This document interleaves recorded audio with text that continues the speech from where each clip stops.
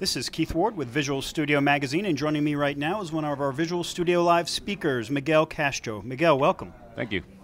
So, one of the topics you're speaking on at Visual Studio Live is dependency injection. Yep. Now, can you tell us a little bit about what that is and why developers need to know about it? Well, it's something that should be mainstream. That's one of the reasons that I still talk about it. And I say still because to a lot of developers, the speakers in particular here, people at a little bit more of a higher level, it is a mainstream topic, and it's something that they use every day without even thinking about it. But I'm constantly finding that not enough people are using dependency injection or not writing code in a certain way, the way we need to write code today, which is why I still talk about this. And I think one of the reasons is because dependency injection completely violates a coding principle that we have been taught to use since the beginning of time. We do not, when we use dependency injection, one of the #1 rules is no longer doing new objects up from inside another one. Mm-hmm. No equals new this. That stops completely. It stops 100%. And that's a very, very hard habit to break because it's something that for most of us, and I say us because myself included at one point, this was common sense. You know, you're using a class and you have a method in there and you need to new something up to use another class and you just do it, as simple as that. And that was a no-brainer for us and we didn't think anything of it until all of a sudden unit testing hit the world by a storm. Mm-hmm. And now we no longer do that. We use dependency injection, which means that whatever dependencies a class relies on, whatever other classes a class relies on, are injected into it in a different way, usually through an abstraction. And the #1 reason for this is so we can test properly. I can give you an actual example, Sure. which is one of the ones that I use in my talk. Think about database hits. If you have a business class or a business object of some kind, and you're calling out to a data layer object, now the job of that data layer object, let's say it's Entity Framework, for example, is going to be to open a database and perform some kind of database work. Now, think about when you need to test the class at hand here. You need to be able to freely execute a unit test on that anytime you want and as many times as you want. Now, if the job of that class is to hit the database, that means that you need to accept the fact that you are going to freely and at any time hit the database and perform updates as many times as you want. And that's just not acceptable. So, if you're not using dependency injection right now, what is that doing to you as a developer? How much more inefficient do you think a developer is who's not using that? What you're doing is that you're writing untestable code, which has become almost I don't know, sacrilegious in today's world where apparently a lot of coding has become religious topic conversations, you know what I mean?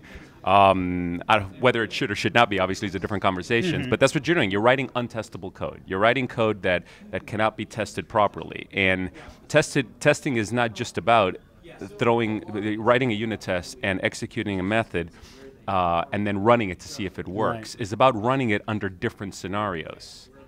And if you're locked into one scenario all the time, which means every time I run this unit test, I'm going to update a customer record, mm-hmm. that's just unacceptable. I need to be able to test different units in a class, and some of those may mean not hitting the database, but instead mocking up or simulating the idea of hitting the database. And that's why we use dependency injection. And the most important thing to understand is that the concept of a dependency injection is slightly separate from the use of what people relate to dependency injection every day, which is the dependency injection container. That's a product. Right. The product is not what helps us test. Is writing code so that we are injecting dependencies instead of hard coding dependencies. That's what helps us test. Now the second part to that is, and I do this in first part and second part in my talk as well, where I introduce the concepts and I introduce the concepts of writing decoupled software, mm-hmm. testable software. And then once you have eliminated newing up objects inside other objects, you now have to solve the second problem. Okay, where do I new them up? Obviously, they have to come from somewhere, and they have to get into my class somewhere. And that's where the product, a dependency injection container. And when I say product, it sounds like I'm trying to sell something. These are all free. Right. So these are all free, and Microsoft has two themselves. They have MEF and they have Unity. And then the open source community has a bunch of themselves. But this is where the product comes into play. The product is what helps you at runtime and production time inject dependencies into classes. Right. And it does it in a recursive manner. Right. So when you ask for a class, not only do you get a class with its dependencies, but if those dependencies have any of their own, and they told two friends and so on, you get a nicely resolved class at the end. Yet in a unit test, you may not use a container. A unit test, you rely on mocking up your own dependencies that do not do the live stuff, but simulate other kind of actions so that you can test properly. Okay.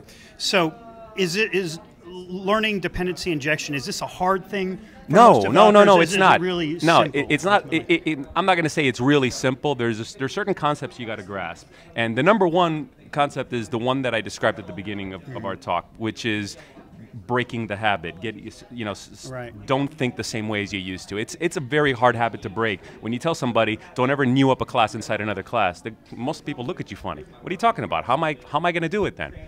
But when I answer that question, if I do my job properly, most people understand it. It really isn't rocket science. The problem is it's one of these things that for a very long time it was part of the cool kids club.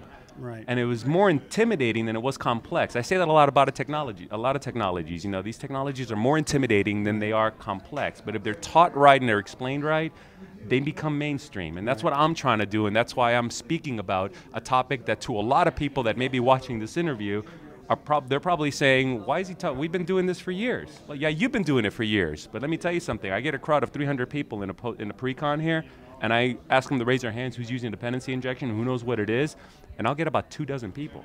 Wow. At most. That's not a lot. So it needs to become more mainstream. It needs to become something that we code effortlessly, and that's what my goal is when I do talks like this. And it seems like part of that is making sure you're doing unit testing, and that's not something that all developers are comfortable with right now, is it either? Unfortunately, you're right. Absolutely. Well, because a lot of developers tend to relate unit testing to test-driven development, which sparks up one of those religious arguments I told you about. Self-admittedly, I'm not a TDD guy. Now, 1,000 people watching this right now probably just turned it off. But that doesn't mean that I don't write unit tests. That just means that I don't follow a certain methodology of test-first development. To me, that's not bad. Now I got another 1,000 going, thank God he said that, you know what I mean? But I religiously write unit tests. That's just, you have to do that today. I mean, we can't write maintainable code. And remember, I'm a consultant. I make a job out of going and doing something and then walking out. And a lot of times coming back, a lot of times not coming back. So I got to leave something that is testable and maintainable for the team that's coming in after me. A lot of time that team may be lacking skills in certain areas. Right. So yeah, I mean, testing is completely an incredibly important topic. But just because you're not doing TDD does not mean that you can't do testing. That we got to decouple those two things. So the takeaway really here is don't be afraid of dependency injection. Absolutely, absolutely. Don't be afraid. That there's some great material on the web. I talk about it significantly. I've been doing this talk for about, I guess this is my 3rd year doing this now, and it still fills the room, which tells you what? That there's a lot of people that don't know what it is or have been intimidated by it and finally want to understand this topic. Because somebody that knows how to use DI, they're not going to come into my talk. I'm very clear about this is an intro. I get you from 0 to 60 with dependency injection. But I guarantee you by the time you leave, you're going to be at 60 because it's really not that complicated. Excellent. Miguel Castro, thanks very much for joining us. It's a pleasure.